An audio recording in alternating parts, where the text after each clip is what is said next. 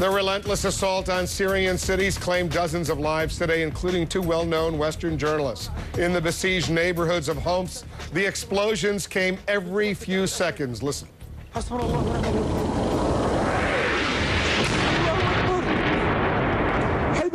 At least 20 people died there, among them the legendary American war correspondent Marie Colvin and the French photographer Remi Ochlik. They died in an apparent mortar strike on a house in the Baba Amr neighborhood used as an opposition media center. The rubble seen here is the aftermath of that attack. Only last night, Marie Colvin told our own Anderson Cooper that the Syrian regime is ruthlessly targeting civilians. Every civilian house on the street has been hit. We're talking about, this is a very kind of poor, popular neighborhood. The top floor of the building I'm in has been hit. In fact, totally destroyed. There are no military targets here. It's a complete and utter lie that they are only going after terrorists. There are rockets, tank shells, anti-aircraft being fired in a parallel line into the city. The Syrian army is simply shelling a city of cold, starving civilians. Marie Colvin worked for Britain's Sunday Times. She'd covered conflicts all over the world. She lost an eye a decade ago while on assignment in Sri Lanka. Remi Ochlik had been everywhere from Haiti to Libya, won an award for his work last year covering Libya's revolution.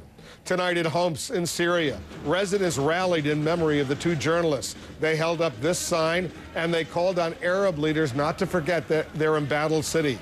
CNN's Arwa Damon was in Homs last week and was in the very same communication center where these two journalists died. She filed this report.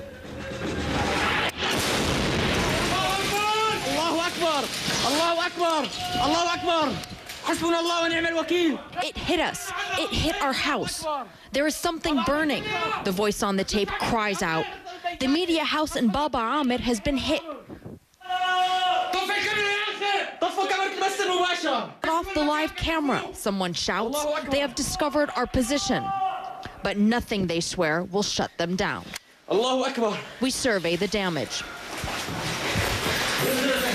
To get to the upper floors, you really have to hug the wall because there's the one window that's exposed, but this is where you really see the full impact of the damage that was caused by the incoming rounds. I mean, this right here, it just speaks for itself. It's not the first time this house has been hit. This floor has obviously been completely trashed, and the activists were telling us that the bombardment, and keep hearing it over and over again, the sounds of artillery falling, is nothing compared to what they've been through before. But this was once an ordinary home, an ordinary family lived here, and we don't know what their story was. There's just bits and pieces of their lives that have been left behind, including this children's toy. Now this battered home is the opposition's media hub, buzzing with activity. Some of the activists don't want their identities revealed. They are all wanted men, most in their 20s.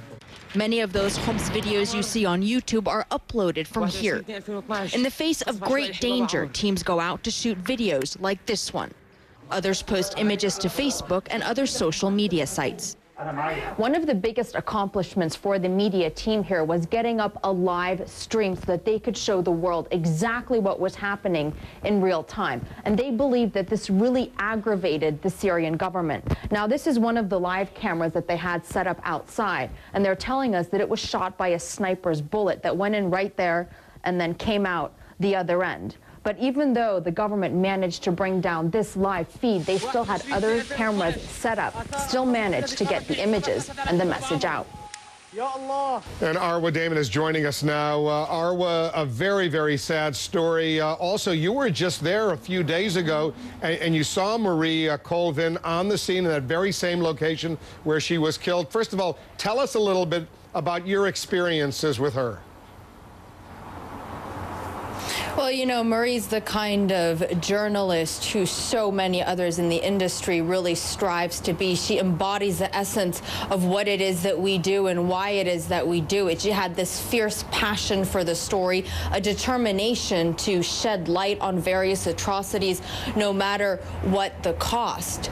At the time when we left Syria, she actually had left Baba Ahmed with us. The activists believed that a strike by Syrian forces, a ground strike, was going to be imminent. She, of course, then stayed behind and went back into Baba Ahmed because she believed that deeply, that what the regime was doing to its own people had to be uncovered. This is a woman who has been to every single war zone that you could possibly imagine, and still she was talking about how this was one of the worst things that she had ever witnessed, which just goes to show you what is actually taking place there. And it goes to show you how indiscriminate this shelling is, that our industry has tragically lost yet another voice determined to keep telling the story of civilians caught in the crossfire. Beyond being caught in the crossfire, is there any evidence that the Syrian authorities are actually targeting Western journalists like yourself? Not necessarily that they're targeting Western journalists, but that particular location, the media house, as we call it, where that you saw in that story and where Marie and the French photographer Remi were killed, that has been a target by the Syrian government. The activists for quite some time had a live stream being broadcast from there, and they believe that the Syrian government is really determined to try to do whatever it can to stop those YouTube videos from coming out, to stop activists in areas that are under siege from speaking. So they really do believe that they themselves are in the crosshairs of the Syrian government. Arwa Damon, one of our own courageous journalists. Thanks, Arwa. Let's get back to this hour's big story. Two very courageous journalists killed in Homs, Syria. One of them, the French photographer Remi Ochlik, the other, the American reporter Marie Colvin, who wrote for the Times of London and whose family lives in New York. Our Mary Snow is joining us now with more. Mary, what did you find out? Well, Wolf, Marie's mother, Rosemary Colvin, is speaking out, she says, to make sure her daughter's legacy lives on.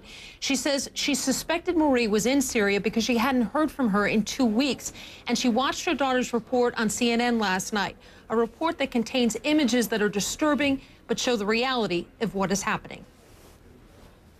Just hours after veteran journalist Marie Colvin was killed in Syria, her mother, Rosemary, did what she says her daughter would have wanted. She opened her Long Island home to reporters instead of hiding in grief. She died doing what was really, really important to her. She said she needed one more day to finish the story. It was a big story, and she needed one more day, and she would come out today. That story for the Sunday Times of London was about civilians being killed in Homs, Syria. Just hours before her death, Colvin told CNN's Anderson Cooper about watching a 2-year-old boy die of a shrapnel wound. And she wanted the world to see this conflict up close, just as she did. I think is actually stronger for an audience that, you know, for someone who's not here, for an audience for which the conflict, any conflict, is very far away. But that's the reality. These are 28,000 civilians, men, women, and children, hiding, being shelled, defenseless. Colvin called Syria's claim that it's only targeting terrorist gangs a lie, saying every civilian house where she was had been hit by shelling. Exposing the truth, say family members, is what drove her, and that meant covering some of the world's most dangerous hotspots. She had worn an eye patch since losing her eye when covering the conflict in Sri Lanka in 2001. Marie's mother says she never asked her daughter whether working in war zones was worth the risk. I've never said that because it would have been the most useless conversation you could ever have had with my daughter. From the time she was a little child, she was committed to doing things that were important. Rosemary Colvin says as a teenager, Marie took part in civil rights protests, studied abroad, and even talked her way into letting Yale allow her to file an application when she missed the enrollment deadline. I'm going to miss her so much. And I just hope we can bring her home one more time. Doesn't look good. Rosemary Colvin is worried about retrieving her daughter's body. Now, the French Foreign Ministry is demanding that Syria allow the Red Cross to retrieve the bodies of Marie Colvin and Remi Ochlik, the French photographer, also killed in that shelling. Wolf? What a sad, sad story, Mary. Thanks very much. Marie Colvin was certainly one of the best war correspondents of our generation. I spoke to her last spring at a time of rather bitter, intense fighting between Muammar Gaddafi's army and the Libyan rebels. We know a lot of journalists have been detained. Some have been killed. Marie, you're one of the most courageous journalists on the scene right now. Give us a little flavor, what it's like to try to cover this war in Misrata.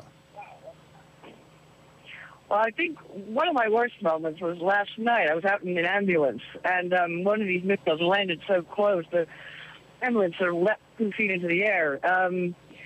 I later found I was seeing casualties being brought in, and there was my ambulance driver who dropped me off 15 minutes earlier. He was lying on a gurney injured. I just can't describe the amount of injuries. Would you say this is the most dangerous environment you've covered over the years? And I've watched and seen your reporting over the years. How would you rate what's going on in Misrata right now? I think this is well, I wouldn't say by far, because Chechnya was pretty bad, but it's the most dangerous environment, and part of that is because it's largely because it's so unpredictable. The front has changed building by building the entire time I've been here, and when I say front, we're talking about the rebels who 2 months ago hadn't even seen a gun, so they're unpredictable. And remember, much as Libya is kind of a heart of darkness to a lot of us Americans, Libyans haven't actually ever been in a war, so they don't know what they're doing when they're fighting. Sad day for all of us. We'll always remember Marie Colvin as a very courageous journalist.